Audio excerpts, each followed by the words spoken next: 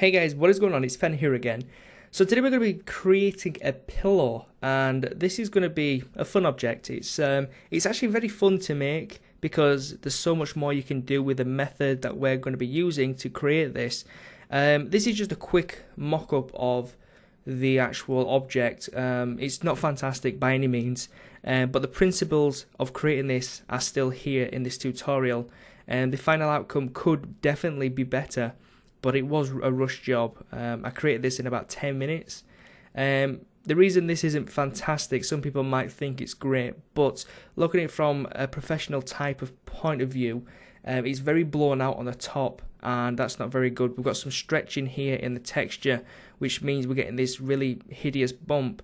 You know, it might be hideous, but you could say in some respects it kind of adds a little to the object, because pillows aren't perfect in real life. You will have some issues depending on how professional it was actually created. You can see there's a seam around here, which I'm actually quite happy with the seam because it really does represent kind of a pillow. Most pillows actually have a seam going all the way around, which is where they're sewn together in real life. So I kind of like this effect. I do actually. It wasn't intended, but the outcome is actually kind of more realistic than having it hidden. So that's quite cool. So let's actually get on with the tutorial and stop jibber-jabbing. So first thing I'm going to do is I'm going to create a cube, and we're going to name this cube pillow. And you can make this any size you want. It really depends on what you want. I'm going to create something similar to what we just saw. So I'm just going to reduce the height to around 50. So the X is 200, the Y is 50, and the Z is 200 also. So I'm going to go up to display and turn on shading lines just so we can see what the lines look like. Now we're going to have to add some more geometry to this object in order for it to deform properly. So on the X axis I'm going to add 16. That's going to give us a lot of lines across the top here, and I'm also going to add 16 to the Z, which is going to give us a really nice equal square pattern on the top and the bottom. We don't add it to the sides because this is going to basically be sprung together in the method we're going to use to create this pillow. So what I'm going to do next is I'm going to create a sphere. Now the reason I'm creating a sphere is because we need something inside the object to react much like what you would normally find in a pillow. So wool, feathers, just some type of stuffing to keep the shape of the pillow. Because don't forget, think about this realistically. What we're creating here isn't the inside of the pillow, because we aren't going to see that. We're actually creating the skin, and if you go in terms of real life, if you took the stuffing out of the actual skin of the pillowcase, then it's just going to be a bit of fabric on the floor. So we have to think about it in terms of realism. So that's why we're going to be using the sphere in order to kind of simulate the stuffing inside, so the pillow can actually hold its shape. So we're going to select the sphere. We're going to go to coordinates, and we're going to reduce the Y just so it actually fits inside the actual object. So if we go to the side view, you can see that it's actually in there quite well. So maybe we can just up this a little bit, maybe down to about 22 seems fine. I'm also going to reduce the X and Z by 5. That way it just fits in our object. So what I'm going to do now is I'm going to select both of these and press C on my keyboard. That'll make them editable. Now that we've got these editable, we need to kind of add the tags to this, which will deform it. So I'm going to click the pillow geometry. I'm going to right click, go to simulation, and put on a cloth simulation. If we press play, nothing really happens because the tag didn't add. Let me just do that again. There we go. Now if I press play, you'll see it just falls down, which is not what we want. So I'm going to click the sphere, do the same. Instead of adding a cloth tag, I'm going to add a cloth collider. Now what a collider is, it's basically a solid object that doesn't move. So your other tags, such as cloth, will actually interact with that. So if we press play now, you'll see that this object in the middle, the sphere, doesn't move. but the cloth pillow will actually interact with it and it'll deform, which is what we want. So, as we can see here, let's just increase the timeline a little bit so we can actually just work with this a little bit better. You can see that the long parts here aren't deforming. That's because there's not enough geometry there for it to deform.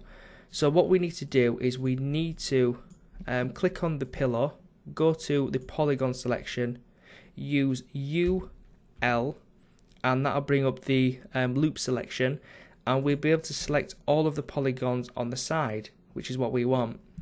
Once we've done that, we're going to go to the cloth tag, and we're going to go into the dresser, and we're going to click down here on Scene Polys, and we're going to hit Set.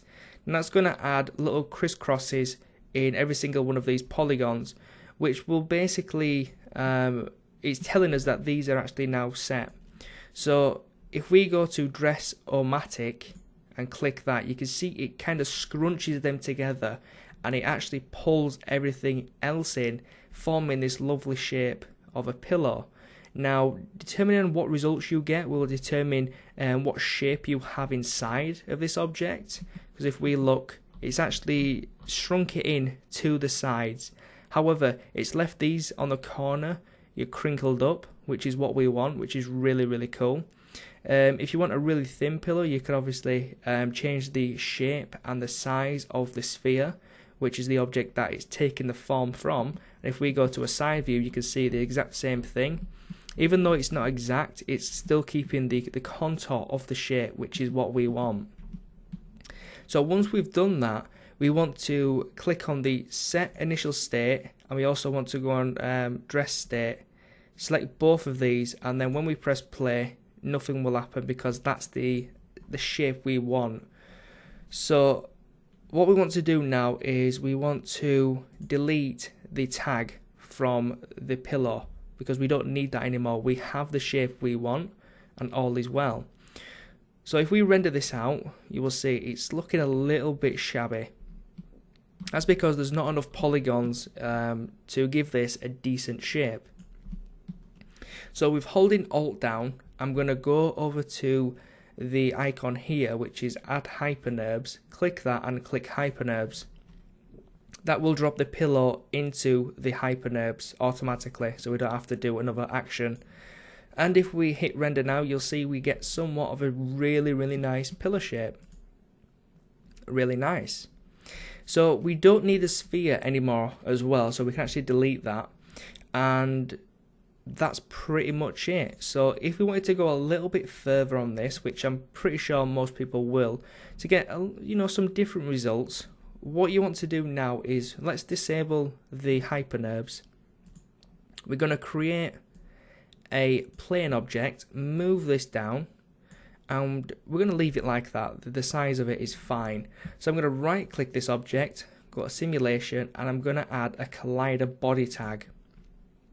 I'm going to go to the pillar, right click, simulation, soft body tag. So if we press play now, you'll see that this actually deforms quite cool. However, it is actually deflating, which is not what we want.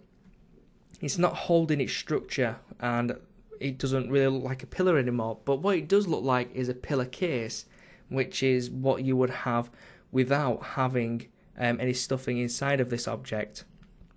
So to combat this, what we're going to do is we're going to click on the tag, we're going to go to soft body, and what we need to increase is the stiffness. Now be careful when you're playing with stiffness because too much and it can go horribly wrong. So we want to just adjust this slightly, and you'll see we've just 1 in stiffness. It actually goes up quite far. So we want this to be around, personally I think about 10. It depends on what you're doing with this. If you're doing this in an animation, then you might want to up the stiffness. However, if you're using this for a still image, such as a prop for a bed, perhaps like visualization, then I think the stiffness of 10 could be quite ideal. So what I'm going to do is I'm going to go back, I'm going to press play, and you'll see it goes through. That looks okay. I'm going to pause it there. I'm going to add on the hypernerbs and just take a quick render. And I think that looks pretty cool. Now, what if we wanted the pillar to have a slight dint in this object? Well, I suppose we could create another sphere. Let's reduce the size of this sphere down a tiny bit, bring it up, and we will basically add in a rigid body tag. Now if we move this across a little bit and if we hit play, now we're getting some weird, because it's intersecting. We've got to make sure that when you add dynamics that they don't intersect. So if we press play now, you'll see it actually animates through, and that looks pretty cool. Let's turn off the lines so we can actually see what's going on. So let's pause it right about there. Looks pretty cool. So let's turn off the visibility of the sphere. There we go. So now if we render this out, you can see it looks like someone's been sitting on this, and it looks quite cool. If you're going for a visualization like a worn pillow or something like that, this could work very well. If the dint is a little bit too much for you, you can go back and go into the pillow options and just increase the stiffness. Let's say maybe 25. Press play, and there we go. So the dint isn't as, menacing anymore. It's slowly rolling off. You might need to give it a hand rolling off if it's not rolling off. And let's say there. Okay, that looks pretty good to me. And then let's render that out. So that's pretty decent. Now what happens if we want to keep this how it is? Well, what you would do is you would grab all of these tags and you will go to dynamics and set initial state. That means when you go back to the beginning, everything should stay the same. As you can see, the hole or the dint in the pillow is staying the same, and you can actually get rid of the sphere if you wanted, and everything is just looking pretty cool. So there we go. Now in terms of texturing this and unwrapping it, that probably will be in another tutorial if you guys want to see that. So if you do want to see that, then make sure you leave a comment letting me know if you want to see it. And that's pretty much it, guys. So I hope you enjoyed the tutorial, and I hope you learned something from it. If you've got any questions, please leave a comment in the comment section below, and I will catch you guys next time. Peace.